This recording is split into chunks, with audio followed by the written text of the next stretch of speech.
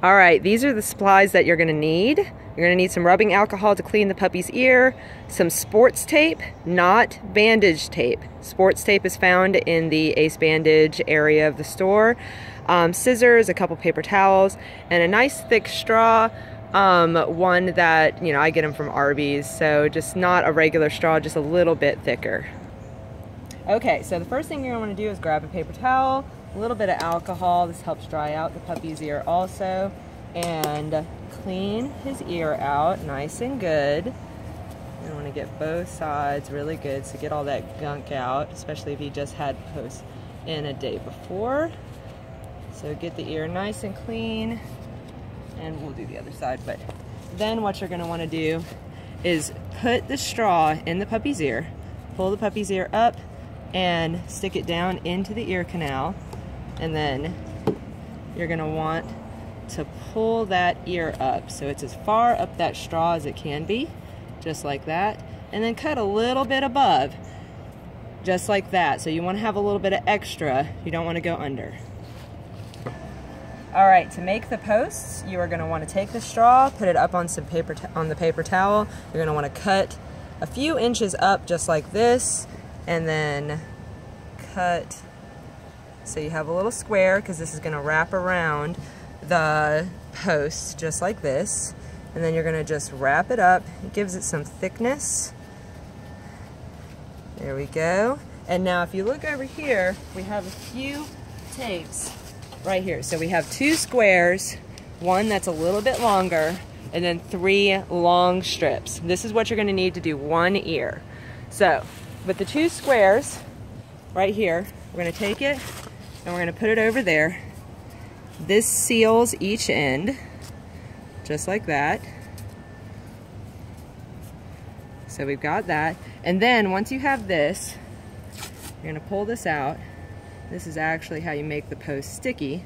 You're going to take it, circle that around once, and then you're going to flip it back around. So what that does is make it sticky, just like that. And then you're going to go down the whole length of the post. So just like this.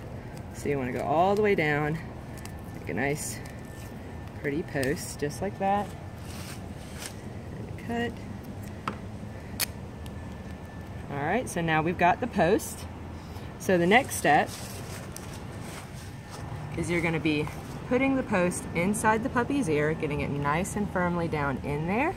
So now you can see here, this post is a little bit too long. So a little long is fine. You can always cut a little bit off. There you go. But you can't add any. If your post is so short that the tip of that ear is folding over it, you need to start over, get a new post. So with the next size up tape, I'm going to put it on one side of the ear, wrap it around just like that.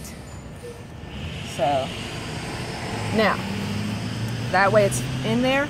Now when you do this, the initial one, you want to get to the bottom, you want to wrap around, so you're going to fold that piece of skin back a little bit. So you don't want to go the other way around, you want to go with that fold, just like that.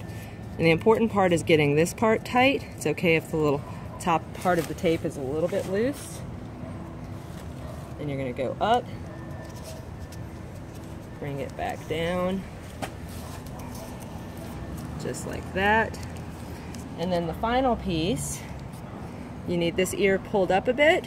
So you want to get as far down on the base as possible, kind of start from the center of the post, bring this part in, and wrap it around just like that. So boom, now you have his ears taped.